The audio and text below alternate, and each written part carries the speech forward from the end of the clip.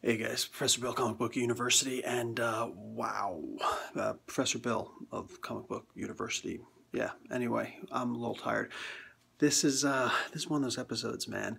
Like there was so much in this episode. You got to see the actual fight that Colleen Wing, and I did the reaction video to that fight. It was an awesome fight. It actually went on a little bit longer than what we thought.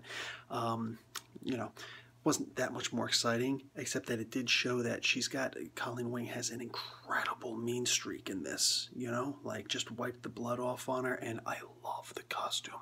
That's her costume. And, just wiped the blood off and just kept on hitting, you know? Interesting to see that Danny Rand got into some similar fights for money on his way back from Kunlun, from the Himalayas. Also, I forgot to mention before that, the door to Kunlun is supposed to be open every decade, not every decade and a half, but I'm okay with that. They just wanted him to be 5 years older, to have studied 5 years longer, whatever.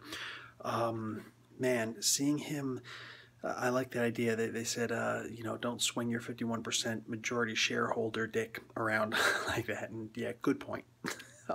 He could have easily said, look at the PR that'll do, and, we didn't spend, depending on how much they spent, will they at least get that money back in taxes by claiming a loss, and charitable donation, all that stuff. I mean, like, they will definitely make their money back on that. Like, there's absolutely no doubt about that for their drug.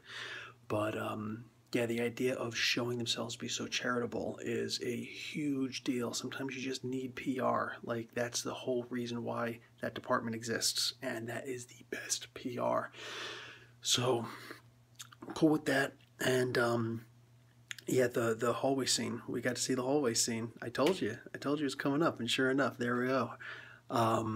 Yeah, it wasn't like the best hallway scene. They had a little Captain America Civil War type elevator scene in there. They just added some hatchets. Yeah, it was cool. It was funny seeing the Triads, like, oh, we're gonna kick your butt, you know that with the hand. Oh, we out. I'm dying. But yeah, the thing at the end with Harold Meacham playing, Daddy, like that, and just like, I'm gonna kill you now, and just put the sword, through his skull like that. Very cool. Very, just like boom. So he's got the taste for killing now, the penchant for killing. He seems okay with it, and he's gonna prove to be interesting. But the most interesting part that I absolutely expected had to happen if there's going to be an Iron Fist story is that we get to see that symbol for the steel serpent again, that little dragon symbol. It looks exactly like the tattoo on Danny Rand's chest, but without the wings. That is the symbol of Davos, the steel serpent. And just real quick, I also got to have the little comment on here of the August personage of Jade, which that made me happy. But yeah, Davos the Steel Serpent.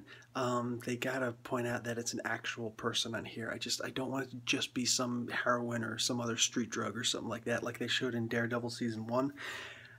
It's actually got to lead to Davos. Has to. And he is this guy who was able to steal the power of the Iron Fist, and he's a phony. You know what I'm saying? He got the symbol, the way that the Iron Fist, that Danny Rand actually got the thing on his chest, was he had to fight Shao Lo, the Undying. This is actually a dragon, and there used to be all sorts of dragons in Kunlun, and they used to have the Dragon Festival. And then this one particular dragon, that Shou Lao, went crazy and attacked, like flipped the rider off him and went crazy and tried to attack the heads of state. And this one guy, and I can't remember his name right now, you can look it up, it's easy as pie, he lunges forward and he kills the dragon. Dragons are a sacred animal. Even though they went crazy, there had to have been a better way. So they exiled that guy. And what do you call it? Tu Lao, I think it was, or Lao Tu. I can't remember which one it was. I think it was Tu Lao.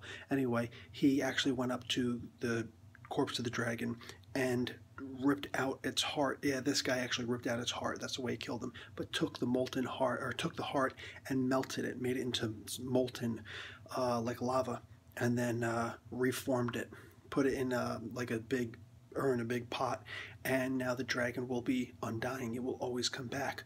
So every couple of years it comes back, and the Iron Fist, you want the final test, you want to prove yourself to be the Iron Fist, you have to go and you have to fight this dragon, and you can't kill this dragon. The only way to kill a dragon is to rip out its heart. So how do they kill a dragon?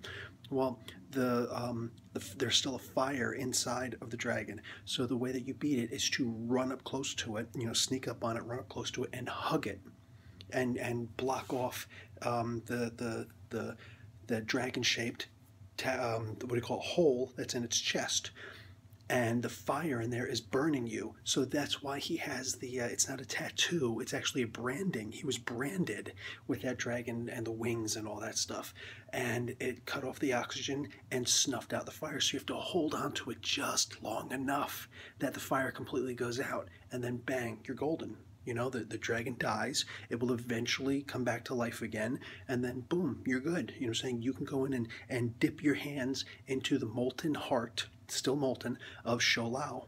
And that's how, you become the Iron Fist.